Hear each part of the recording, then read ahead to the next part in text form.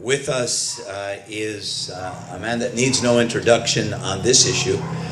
He had the courage and fortitude, the perseverance to take on a lot of special interest.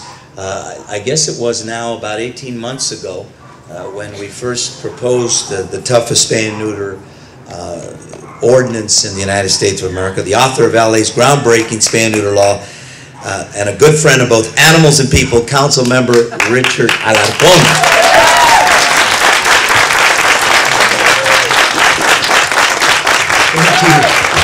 Thank you, Mayor. It's one thing to get it passed, it's another thing to get it signed, and we want to thank the Mayor for signing the strongest legislation regarding spay and neuter law in the country, and now more than 30, well, I think 30 states have adopted at least similar legislation. You know, Mayor, it's interesting, as politicians we get howled and barked at all the time, but it's never so enjoyable, so we want to thank all the happy animals that are here expressing their emotions. You know, aside from the happiness that we're experiencing today, the reality is that these are tough times. And most people don't understand that during tough economic times, it's tougher on animals because they are not fed properly, they are abandoned more regularly. In fact, in our shelters, they're being inundated with animals that are abandoned when their homes were forfeited back to the banks. We have tens of thousands of animals that are now coming to the shelters. Unfortunately, we are not able to keep up with this stream, and so, you know, what are we supposed to do? Just sit there and lay idly by and let more animals die as a consequence of our economy?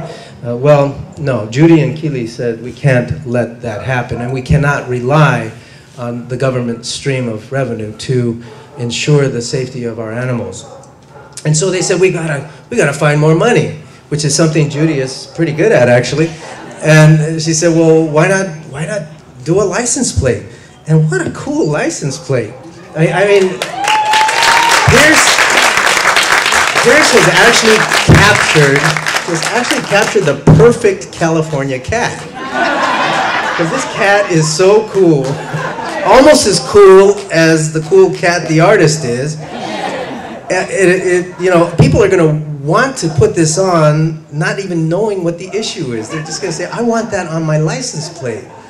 So this is a tremendous opportunity. And I know that Californians are going to embrace it. They are going to embrace it because Californians at heart do love animals. We don't necessarily take care of them as we should, but we do love them. And we are getting better at it. Mayor, when you signed that ordinance, you set a new standard, not just for Los Angeles, not just for the state of California, but for the country, because those 30 states are now the majority in the nation. And there are others that are working on legislation to do the exact same thing. Now that is leadership.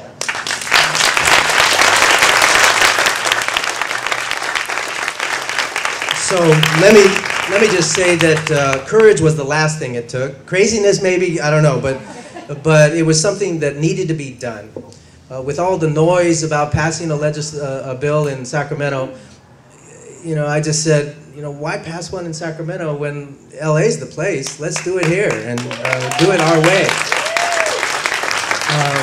But now my good friend Dean Flores has taken it up. In fact, contacted us early on to see, to make sure that it was modeled appropriately, and we're hoping to pass that. I hope you all will support that in any way that you can. I know that the mayor and I will. But this is a tremendous day for the animals. So for each license plate that we sell after 7,500, we will know that we are saving animals' lives and placing them out of harm's way. So for that, I want to personally say thank you for your continued efforts. Being an animal lover is tough, because to change the social perspective is the most difficult thing to do. And yet you fight that fight, and I appreciate that. So on behalf of the next generation of animals who will exist because of your efforts, we all want to thank you.